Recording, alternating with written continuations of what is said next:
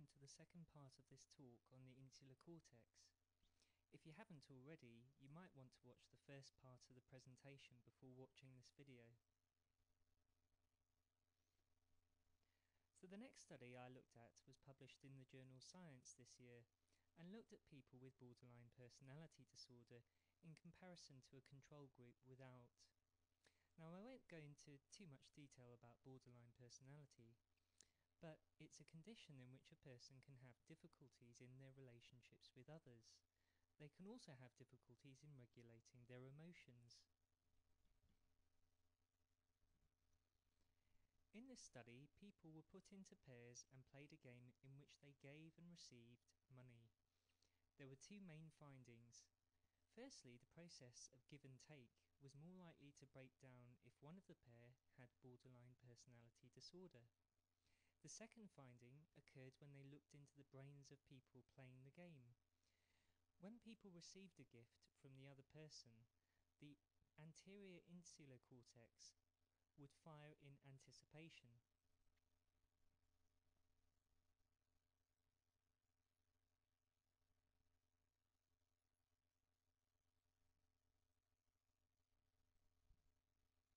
Now, when it came to people with borderline personality disorder, their brains didn't fire in anticipation. Instead, the right anterior insular's activity was dampened down.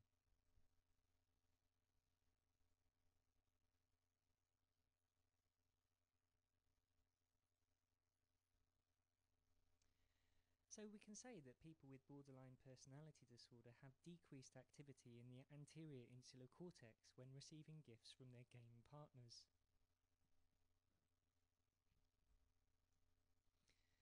The authors thought this was because people with borderline personality were more suspicious of their game partners. This leads on to assumption 3. The anterior insular cortex is activated when people are receiving gifts from others. And to simplify it, the anterior insular cortex is activated when other people are relating to the individual.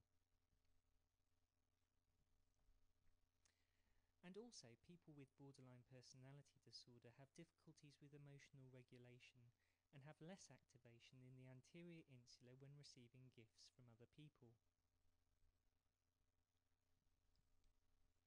A big step now.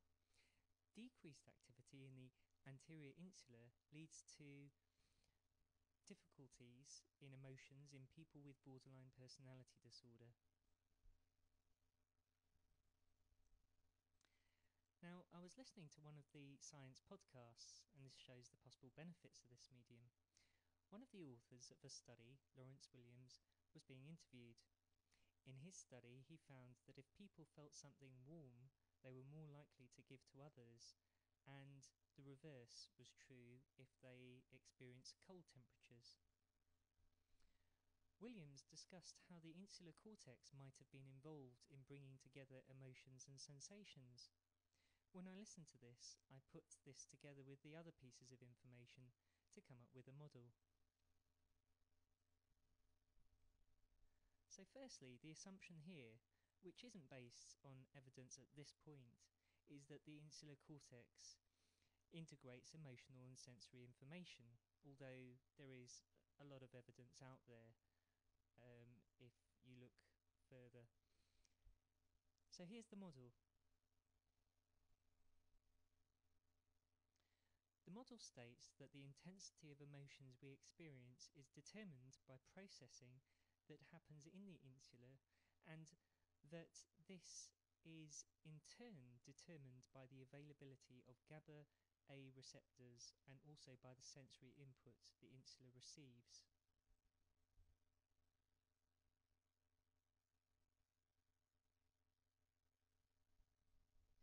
So how can you contribute? Well, there's a number of ways. You can offer criticisms of the model. You can offer criticisms of the steps that I've taken to reach this model. You can offer alternative models involving the insular cortex, offer new assumptions that can be used in the model, or just identify parts of the presentation which aren't very clear. can also contribute by leaving comments on the Amazing World of Psychiatry blog, or video responses or comments on YouTube, or drop me an email to justinmarley17@yahoo.co.uk marked Insular or Insular Cortex, and clarify if you want to be included on the list of contributors to the model. We already have one. Thanks very much for your time.